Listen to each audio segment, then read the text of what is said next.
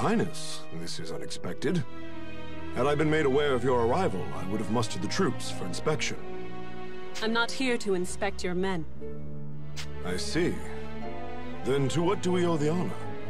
How long have military operations in Alfheim gone on now, Georg? 9 years? 9 years to see the Emperor's, my father's, will done. And somehow, victory yet eludes us.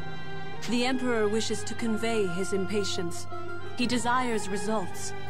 To that end, I come bearing the burden of command. By the Emperor's will, the invasion of Alfheim continues under my supreme authority. Your Beowulf now obeys me. I'll hear objections. I have none, Your Highness.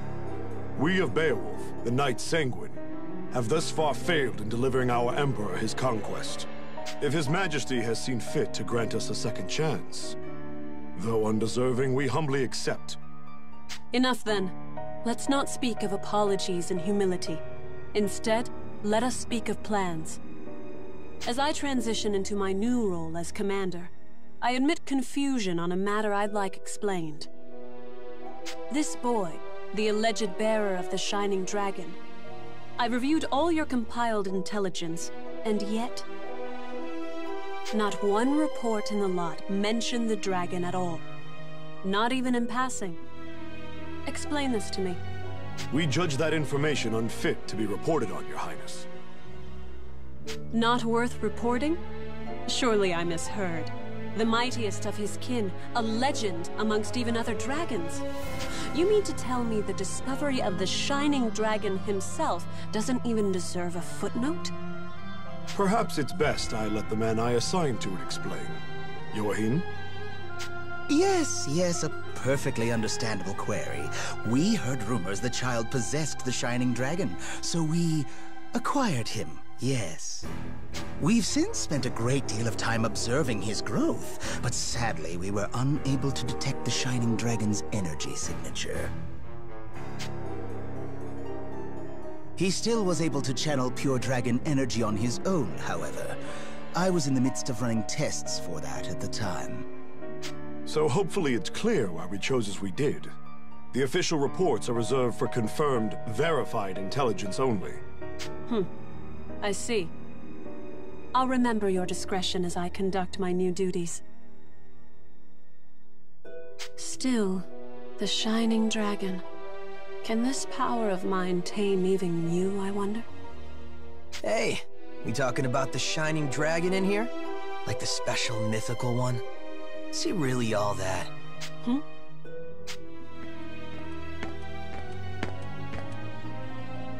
Zest, you're late. Care to explain yourself? And show some respect. I'll not tolerate your lip in the presence of Her Highness. Already crawling up my back, Georg? I'm not gonna be rude. Promise.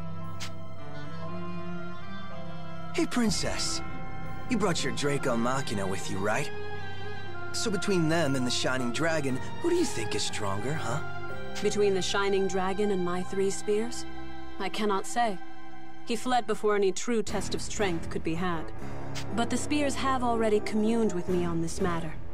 They prescribe caution in dealing with him. Nothing more. I see.